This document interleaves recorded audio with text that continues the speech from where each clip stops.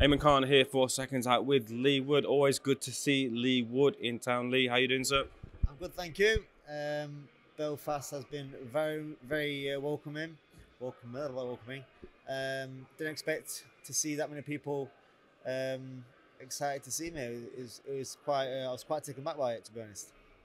You don't want to go over too much old ground. I know you've obviously done a series of interviews here. I just want to know, as a champion, I know you have your reasons for relinquishing, moving up weight and such, but is it difficult always to give up a title, to relinquish that title when you've held it and it's meant a lot through your journey? Yeah, it is, but at the same time, if you knew what I went through to make weight, then I didn't really have an option, to be honest. I defended it a few times now, obviously Mick and Law and now finally Warrington, so I feel like I've done pretty much everything other than unify that weight, really, and I would never have to do that because making the weight was too hard. I literally got through the last fight with the skin in my teeth making the weight. It was extremely hard. So yeah, I'm looking forward to having that extra £4 in May. Looking forward to that indeed. Looking forward to some fights. There's a target on your back now. A lot of fighters are looking to be with you in the ring at your next fight date. If you had it your way, what fight is it that you want? That's a tough question. If it was up to me and the numbers that matter and we could make it work, I just pick who I want to fight, then it would be Navarette because he's #1 and I'm about to get a winner of a title, beating him, and I'd be considered #1 for the second time at my new weight. So if I could pick anyone, it would be him. But it don't always work like that. You know, it's a numbers game, and sometimes things to take into factor, like things like the gate, because I'm going to be fighting at the City Ground, and there's a lot of seats to fill. A lot of seats to fill indeed, and it feels like the seat filler on the other end of the equation will be Josh Warrington, with the storyline, with the way the last fight went, with the fans that he brings to the ring. Yeah. Does it still excite you? What is that response? I feel like there's something... The only thing that I'm excited to do is fight at the City Ground. But yeah, I'd like to shut him up because he just stopped talking. He's boring me now, so yeah, if it's him and everyone wants to see me knock him out, then yeah, let's do it. Leo, what do you think? Who shall I fight next? I think we fight Warrington. There we go.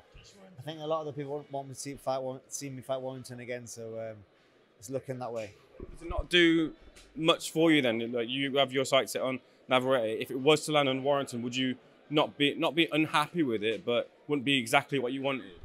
I'm not really fussed to a fight, to be honest. I just want it to be at the City Ground. I want it to get paid as much as possible and have the best atmosphere possible and to tick all them boxes that I want, which I feel like I've earned as well. Not just I want them like a spoiled little kid, but I've earned.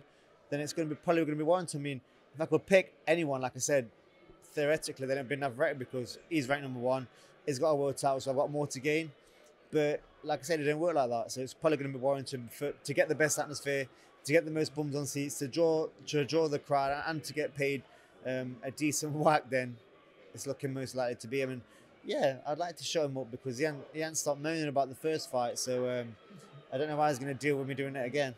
Sticking on Josh for the moment, do you feel like that extra bit of weight will change the fight in a factor in a way that will more heavily favour yourself when it comes to the fight? A lot of people will say that, look, you had your moments, but Josh Warrington was winning the most of the fight until he wasn't at that point where you took over. But do you feel like the weight differential would lean more in your favour and it'd be a completely different fight?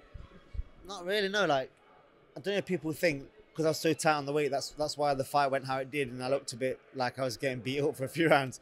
That's not why. Like, regardless of the weight, like, we could have weighed it anyway, and that's exactly how the fight would have gone again because, you know, it was just, it was, like I said before the fight, you know, is going to have a success, but at what cost? The cost of me knocking him out. That's what the cost was, and regardless of what we weighed in at, that fight would have gone the same way. A couple of final things to wing through, and I'll let you go onto your merry ways. Look, no, it's okay. No worries. They want to spend time with the champ. I completely understand. I'll sign it in a minute.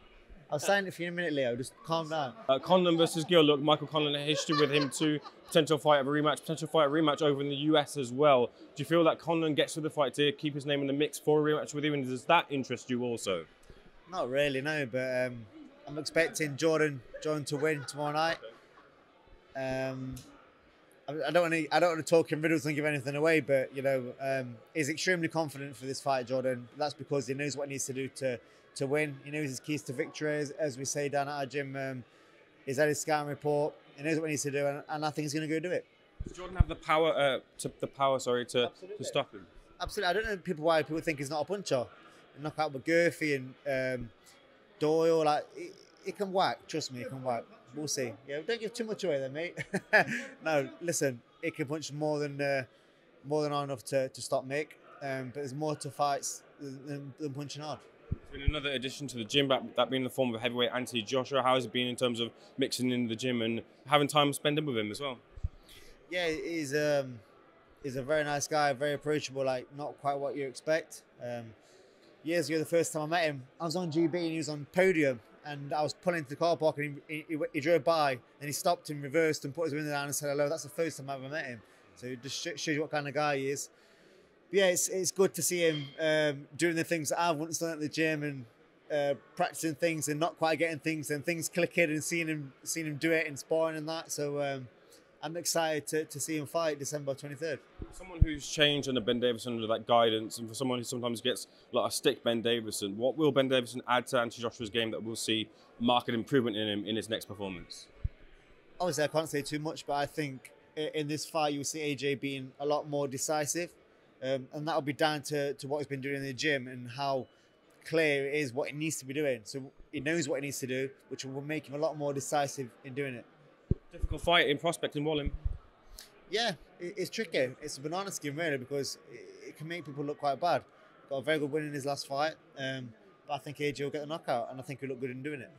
Just a final thing away from this as well. Conor Ben, I don't know if you've got a take on his situation of rejected license as he looks to have a fight with Chris Eubank Jr. Any thoughts on that situation at all? Do you know what? I just don't know enough details. I don't think anyone knows enough details. We don't know the facts of the whole situation. So we don't know about the failed test. We don't know about what went around it. You know, you hear a lot of things. Say, I heard he passed one in between the two that he failed. So then you can't comment unless you get all the evidence and all the facts, I guess. So I'm not one of the people that are going to be judge and jury, you know, unless I get all the details to comment on it. I'll leave the final word with you for any fighter who wants to find themselves in the ring with you next year. Have you got a message to send to them? Well, apparently just keep making daft videos on our previous fights on how I knocked you out and what happened and what the ref didn't do. That seemed to get you the rematch, apparently. A pleasure. Thanks for speaking to Seconds Out. Looking forward to the weekend. Looking forward to seeing you back in the ring. Thanks a lot, mate.